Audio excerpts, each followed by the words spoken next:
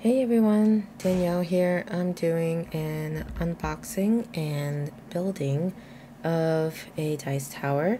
This is a clear acrylic one that I will be building. And this is really not going to be anything too intense. It's actually going to be pretty tedious. Regardless, I hope you'll enjoy kind of this relaxing, I guess, video.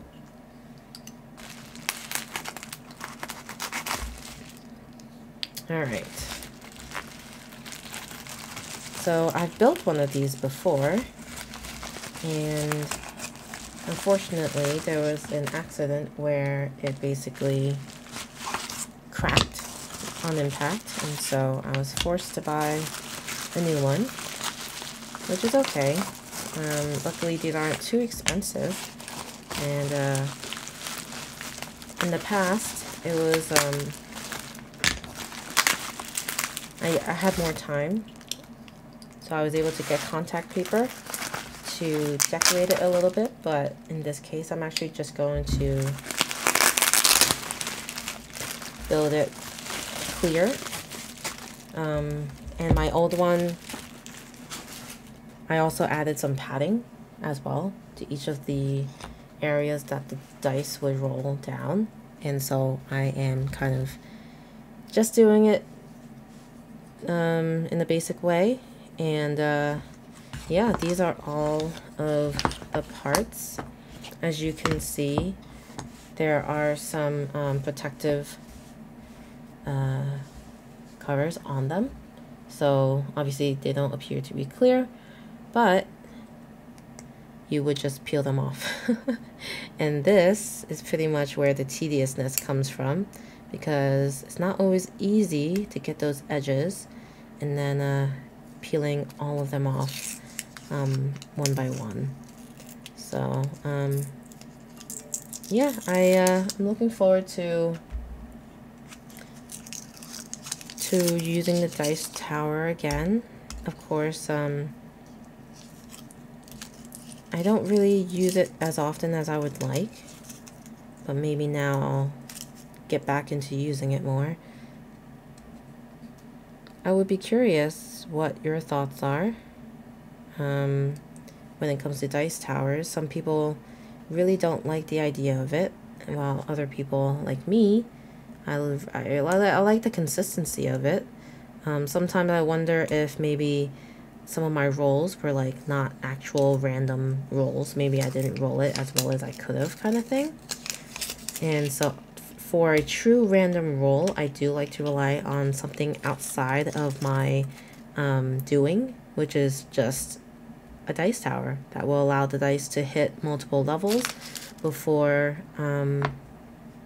it makes it down to the bottom.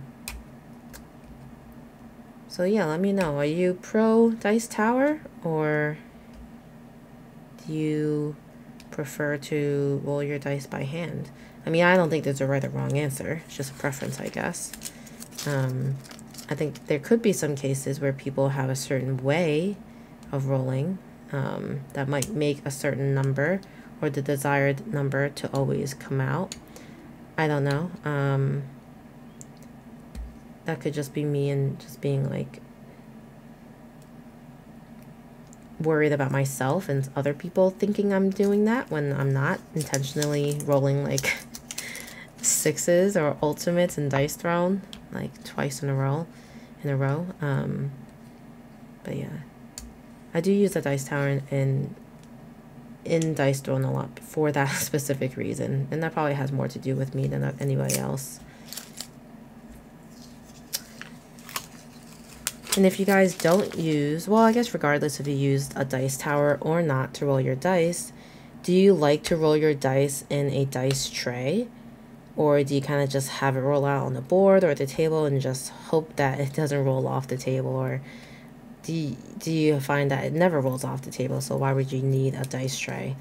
I think for me, it's definitely out of convenience that for the off chance it does happen to bounce off and roll off the table, it'll be contained in a dice tray.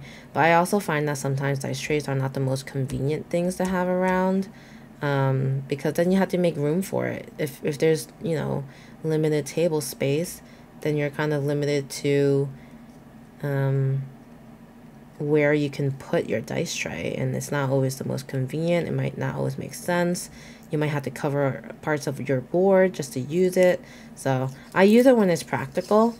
I mean, I usually try my best to lay things out so I can see all the boards. So if that's the case and it takes up too much space, then yeah, I don't usually use the dice tray. And lately I've been kind of misplacing my dice trays. Like, they're like just get scattered around my house.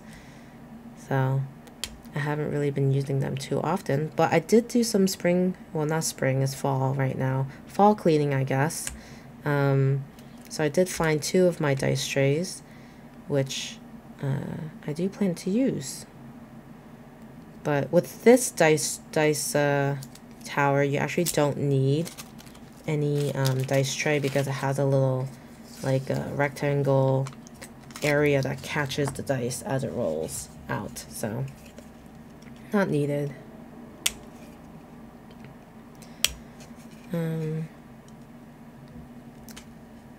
This is very tedious, but it'll be worth it because I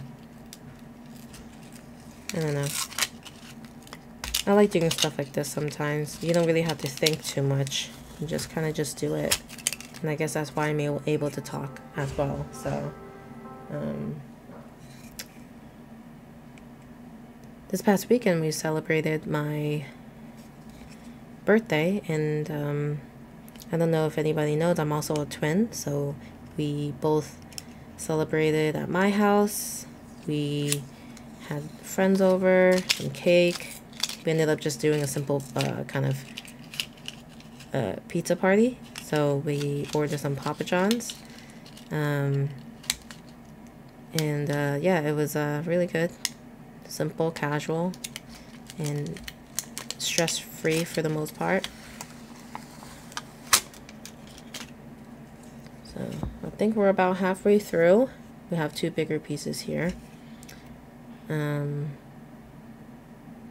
anyway, if you're a twin, let me know. Then we'll have something even more in common.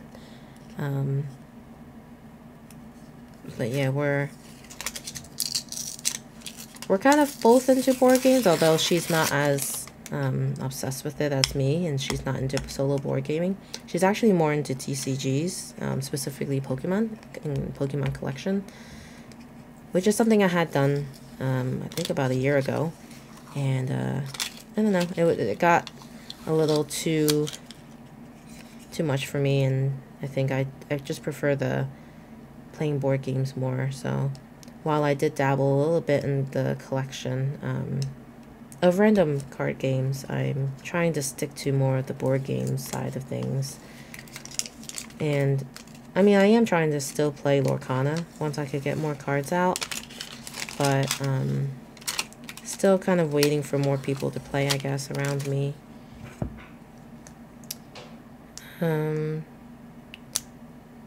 I used to also play a lot of games on webcam or TCGs, but I've been finding that I don't have the energy to really talk to people.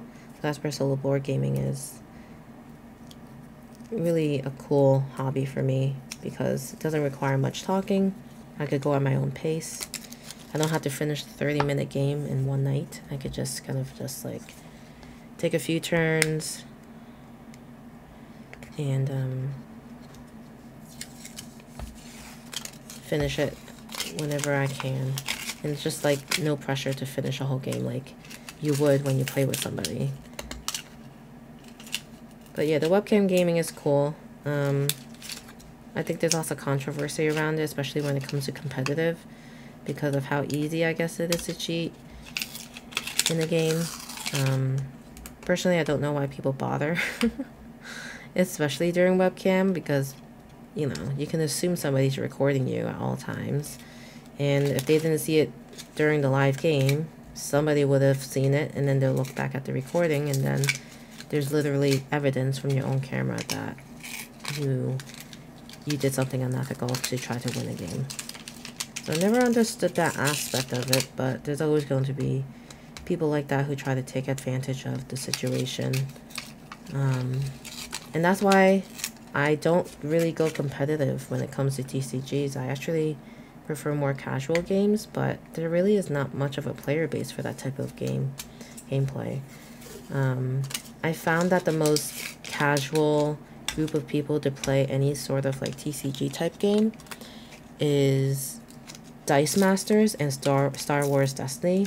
Those are like the two TCG type games that I really find to be super welcoming, not super competitive. Like, they have their competitive events and gatherings, but most of the time, even then, like, they're super welcoming to players that just really don't want to be too competitive, or they don't have the brains. Like, for me, I don't think it's that I don't want to be competitive, but I don't have the energy to compete with someone who's at that level, at least not right now. I mean, I'm a full-time working mom, have family obligations,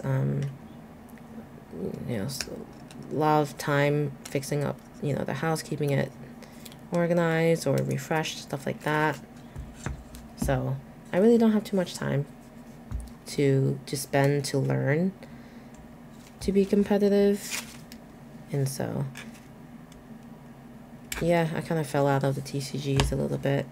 I thought Digimon was a fun one. I'm not really into anime though. I don't know if that matters to people who play TCGs and have those IPs, but for me, I don't connect on that level. It's all about the mechanics. So I mostly play because I feel like it's fun. Not so much like, oh, I know this Digimon from the anime. Alright. Kind of getting anxious here. Almost there. I don't think this actually came with instructions, so you can watch me figure this out myself. I think I have an idea of where the pieces would go. It kind of seems a little self-explanatory, but I might have to make some adjustments if I do it wrong.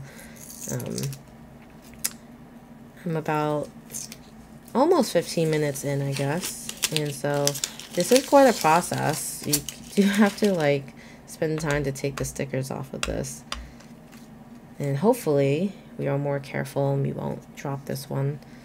I'm actually not sure how it broke so easily, although it was a pretty big fall, but yeah. Appreciate you sticking out this entire time if you are. I don't anticipate this video getting many views at all, maybe just a handful, which is fine. But yeah.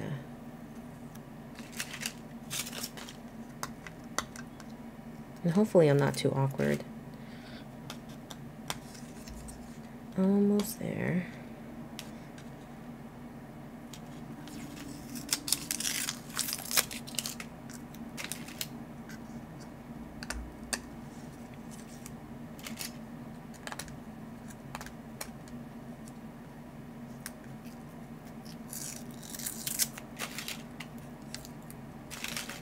Okay, let me just throw this part out.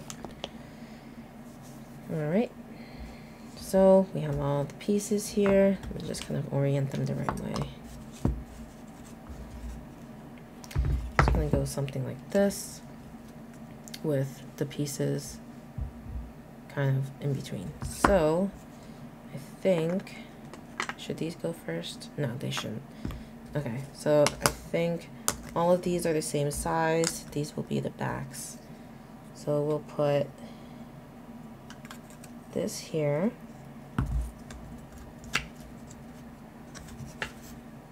This here. Yeah, that looks right. Just sliding them in.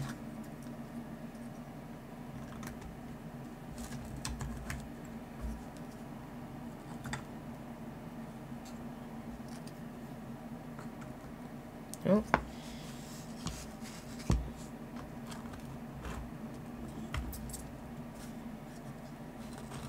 This will go this way because it has to push the dice through. That's how that will go. And then one of these will go in the front and one of them will go in the back. They are the same size. It looks like it'll go like this.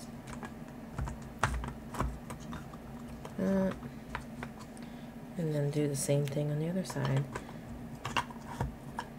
There we go. Alright, let me grab some dice and then we could roll. Okay, so I have some of these mini dice. Let's see. I'm sure you'll be able to hear it. There we go. And you just lift it and roll it in. Looks pretty cool. Let me try to show you a side view. That didn't work out. Probably because it should not be on the side, but yeah, looks good. It works with just about dice of any size. When I put cushions on these, it was a little bit tinier, so I couldn't actually roll like D60s. Yeah, D20s, I mean. But yeah, this is my acrylic dice tower. It is not the most sturdy, but it will get the job done. I'll probably end up just putting some rubber bands on the edges of these just to keep it together. Besides that, this is the finished product. Thanks for watching this through if you were able to make it. And yeah, I'll see you guys around.